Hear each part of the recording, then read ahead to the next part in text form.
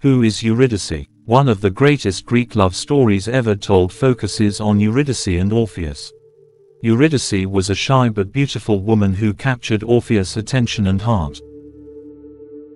Their story tells of a truly tragic romance and serves as a reminder of how powerful love can be. Origins. Eurydice was a Greek nymph. She married Orpheus, a legendary poet and musician. She died tragically young, and her lover literally went to the end of the world and back again to try and save her. Fate would have the final word, though. Legends and stories. Eurydice and Orpheus are the Greek versions of Romeo and Juliet. Without the other, their sole existence seems incomplete. The meeting.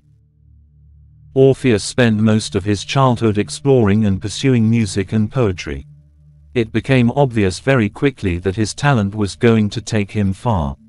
He could enchant any crowd, whether human or beast. In fact, he could even enchant inanimate objects. He often entertained crowds with his lyre and melodious voice. During one of these sessions, he spotted the most beautiful girl he had ever seen.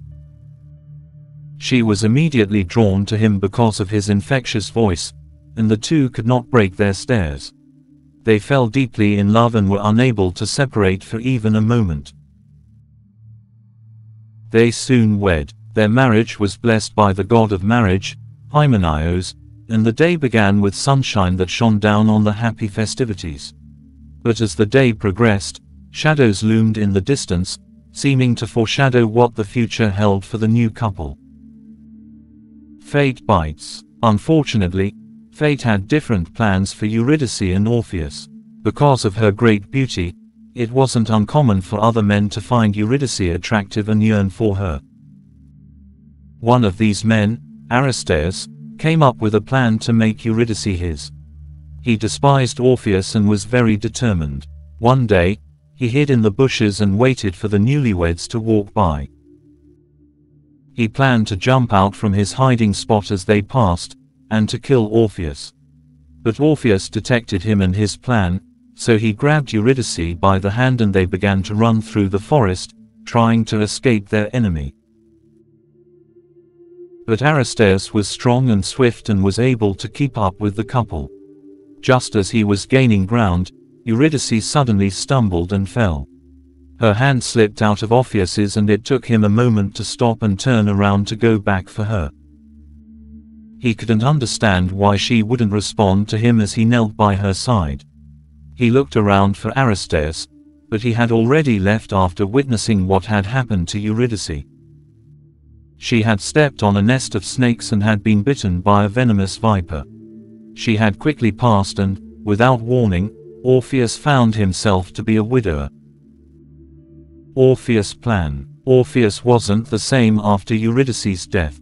While he had once been free-spirited and lively, he was now without a purpose. He grieved for his wife from the moment he woke up until he retired at the end of each day. Through his grief, he was able to come up with a plan to get his wife back. It was a crazy idea, but he had no choice. He was nothing without Eurydice. He planned on going to the underworld and speaking to Hades, the god who ran the world that accepted the souls of the deceased. He asked his father, Apollo, to speak to Hades and warn him of his imminent arrival. Orpheus brought his lyre and used his music and voice to gain access to the underworld. He told Hades and the other rulers why he was there. He played the lyre and sang a song to King Hades and Queen Persephone. The pain in his voice was obvious and the song was beautiful and captivating, just like Eurydice. Hades wept and his wife's heart melted. Orpheus' voice was so inspiring that Hades felt he had no choice but to return Eurydice to her husband. But there was a catch. Hades warned Orpheus that he was not to look back at his wife while they were journeying back to the upper world. He was to walk in front of her and remain faithful that she was there, only looking back once they had entered the light. Orpheus agreed and was thrilled that his plan had worked. He began the journey back to the upper world with a smile on his face. He couldn't wait to reach the light and see his wife again. The journey was long though. and his mind began to give his heart doubt. As he was approaching the light, he thought that he couldn't wait any longer. Just as the sun hit him, he turned to see his wife. But because she was behind him and still in the shadows of the underworld, she was pulled back into the land of the dead. Orpheus fell to the ground in despair.